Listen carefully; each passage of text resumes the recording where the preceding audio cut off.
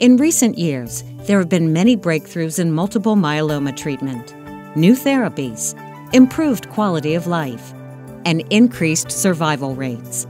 Without clinical trials, none of these advances would have been possible. Myeloma clinical trials are studies that test whether a new treatment is better than existing options. The U.S. FDA is responsible for evaluating the study data and deciding whether to approve a new treatment.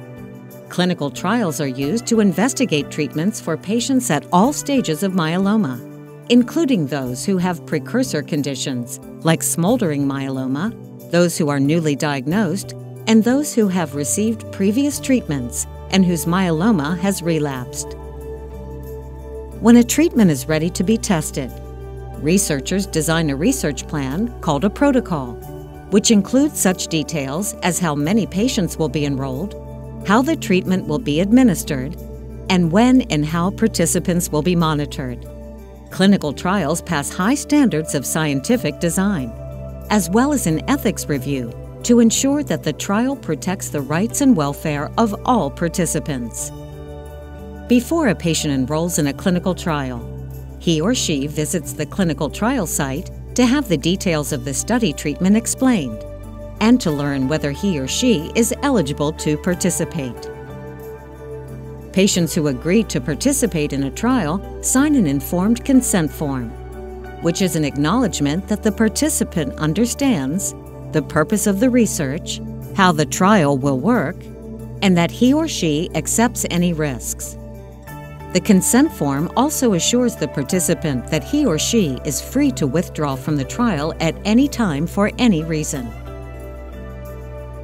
To be approved for use by the FDA, a new treatment must be studied in multiple clinical trials, each serving a specific purpose.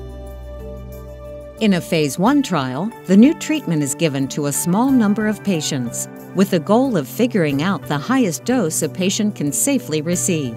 Important information on how the treatment works, and information about side effects. Phase 2 trials look at a larger number of patients to assess how effective the new treatment is and to collect information about side effects.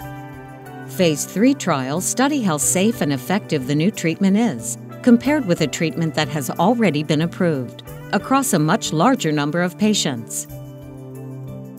Other types of clinical trials are conducted for reasons other than assessing a therapy for approval.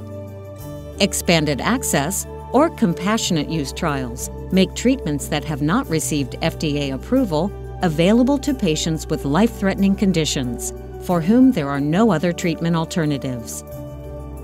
Umbrella and basket trials individualize treatments to patients based on their specific genetic makeup. If you are interested in participating in a clinical trial, talk with your myeloma doctor.